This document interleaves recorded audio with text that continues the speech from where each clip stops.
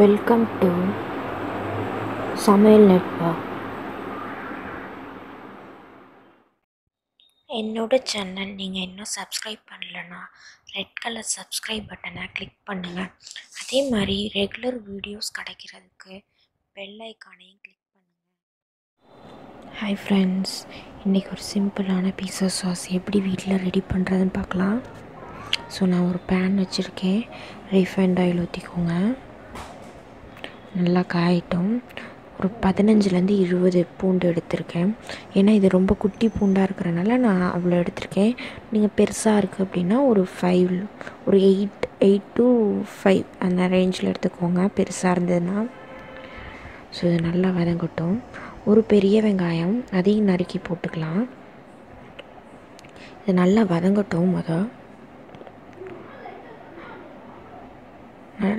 அதே மாதிரி பேசில் leaf fresh எடுத்திருக்கேன், ஃப்ரெஷ்ஷாக.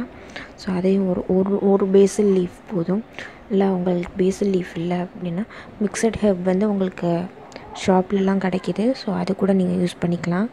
உங்களுக்கு அந்த ஹெர்ப் வீட்டில் எப்படி ரெடி பண்ணுறதுன்றது தேவைன்னா கமெண்ட் பண்ணுங்கள், நான் போடுறேன் ஃப்ரெண்ட்ஸ். அடுத்து ஒரு 3 தக்காளி எடுத்திருக்கேன். பாதியாக கட் பண்ணி அதை இந்த மாதிரி வரிசையாக அடுக்கி வச்சுக்கோங்க. ஏன்னா நான் நல்லா வெந்தோடனே தோல் உரிக்க வசதியாக இருக்கும், அதுக்கு தான். உப்பு சேர்த்துக்கோங்க.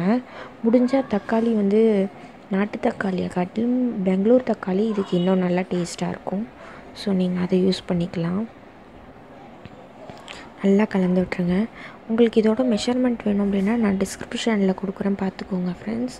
ஸோ நல்லா மூடி போட்டு ஒரு 2 நிமிஷம் நல்லா வேக விடலாம். அப்போ தான் உங்களுக்கு தோல் உறிஞ்சி வரும். ஸோ கொஞ்சம் வெயிட் பண்ணால் தான் நல்லாயிருக்கும்.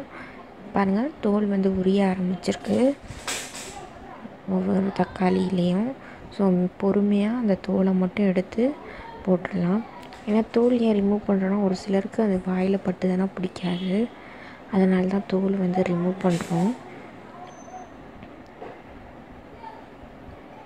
இதை ஒரு சுத்தமான பாட்டிலில் ட்ரான்ஸ்ஃபர் பண்ணி வச்சுக்கோங்க.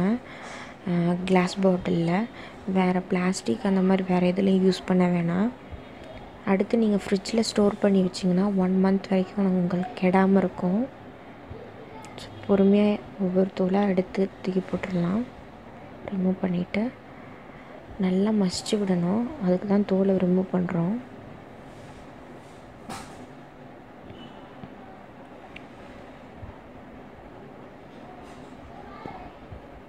ஓகே, இப்போ எல்லாத்தையும் தோல் ரிமூவ் பண்ணிட்டோம். நல்லா மசிச்சு விட்டுக்கலாம் கரண்டியால். அந்த தக்காளி நல்லா வெந்துருச்சுன்னா நல்லா உங்களுக்கே மேஷ் ஆகும்.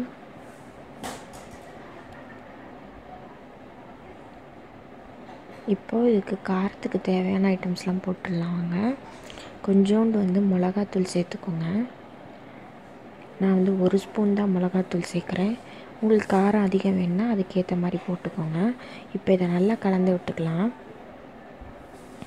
இது இன்னும் கொஞ்சம் நல்லா வெந்துச்சு அப்படின்னா உங்களுக்கு அந்த அது டெக்ஸ்சரே தொக்கு மாதிரி ஆகிடும். ஸோ அந்த மாதிரி ஆனதுக்கப்புறம் ஒரு 1/2 ஸ்பூன் சுகர் சேர்த்துக்கலாம். டேஸ்ட் இன்னும் என்ஹான்ஸ் பண்ணும். அது மட்டும் இல்லாமல் இது கெடாமல் பார்த்துக்கவும் ஹெல்ப் பண்ணும். ஸோ அதனால் சுகர் சேர்த்துக்கிறோம். இப்போ இதை நல்லா கலந்து விட்டுடலாம். இது ஆறட்டும். நல்லா ஆறுனதுக்கப்புறம் மிக்சியில் போட்டு அரைச்சி எடுக்க போகிறோம். ஸோ ரெடி ஆகிடுச்சு. இந்த சாஸ் என்னென்ன டிஷ்க்கு யூஸ் பண்ணலான்றது இனிமேல் நெக்ஸ்ட் வீடியோவில் பாருங்கள் ஃப்ரெண்ட்ஸ். ஸோ உங்களுக்கு ஈஸியாக இருக்கும். ஸோ நல்லா ஆறிடுச்சு. மிக்சிக்கு ட்ரான்ஸ்ஃபர் பண்ணிடலாம்.